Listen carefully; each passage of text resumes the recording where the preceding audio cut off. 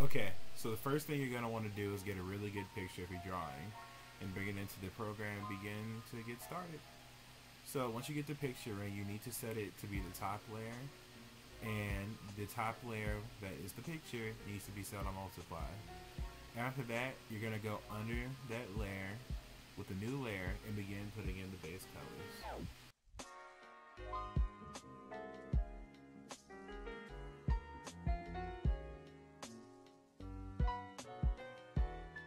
In this next part, I'm going to start laying down my darker values. I normally put darker value behind the head, around the buns, over the eyes, below the mask, and in the crevices of the shirt. When you're doing this, you want to set your layer above the base layer, and you also want to set the layer to multiply, so it'll show off the darker value.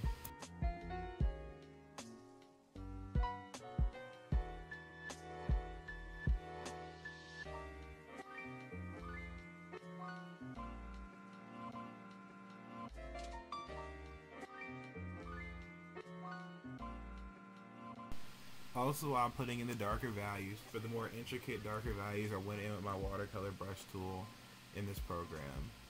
It's definitely, I think, my favorite tool because I use it for the better portion of my drawings.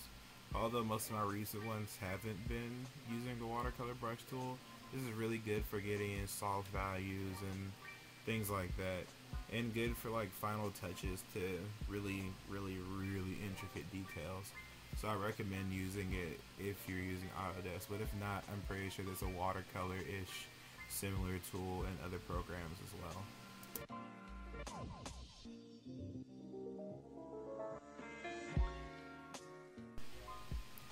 I'm about to start putting in my lighter values. So I think I'm a little bit too harsh on that highlight in the first try. So I went in and started blocking the highlights on the skin with not so much of a brighter color. I wanted her undertones to be a little bit redder or orangish, so I made it a point to not use such bright highlights. But as I was doing the darker layers, I just went in and blocked in the highlights and smudged them in using the smudge tool. And I'm going to be doing that repetitively, and just like I did with the darker values, later on if there's a highlight or a detail that I need to go over that's a little bit softer or a tad bit more intricate, I will use the watercolor brush tool. And being sure to hit those details as well. Also, while working on the highlights, you want to set your layer of the screen. I forgot to say that.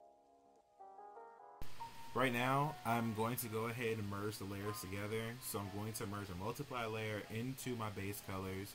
And then when those are merged, you want to merge your screen layer into that layer. Then there should be two. Your image above the colors. Now I'm going in with my watercolor brush and I'm doing small details to fix what I feel like it was a mistake or a mess up, and I'm using my smudging tool to put things together and smudge them up well they need to be.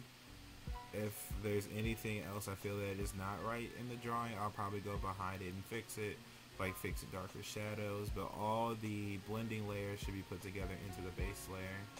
I put words in the name for my layers to let it be layer 1, 2, and 3. That's just because I don't want to forget which one to work on. I want to make sure I'm paying attention to what I'm actually doing. This drawing isn't complete though. There's still more we need to do.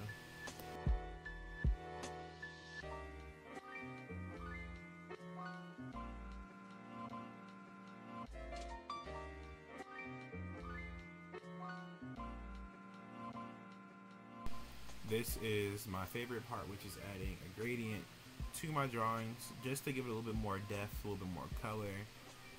It's nice to have everything painted correctly, but it's also fun to add things to make your drawings stick out. I always go above my colored layer with these, and I just play with the blending settings on the layers to see what really give a good effect and make it pop, to make it look different from the drawing, to give it just a little bit, individualism.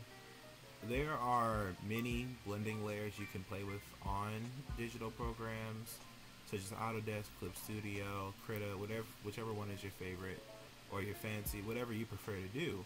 And I think you should always try to experiment with those to try to give your drawings a different personality to make them stick out more, like I've already said.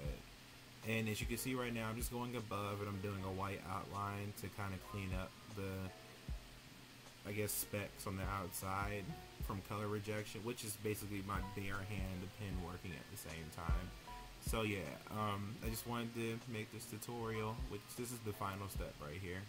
And this is a choice if you want to, but I go above the drawing and I do white lines to make the drawing stick out off the paper. But yeah, this was the ending of the tutorial. If you enjoyed it, follow me and comment and tell me that you liked it or not. But then again, have a great day. Be safe, be blessed. Go on and do what you're gonna do. Bye.